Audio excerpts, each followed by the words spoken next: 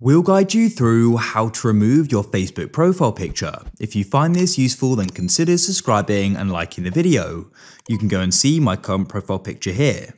So first of all, you need to head to your Facebook profile page. To do that, on an Android, go to the top right and click on your profile icon.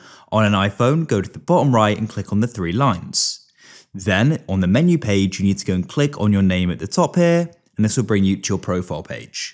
And what you need to do is go and click on your profile icon like so, and you'll get a list of options at the bottom, and you can click on See Profile Picture.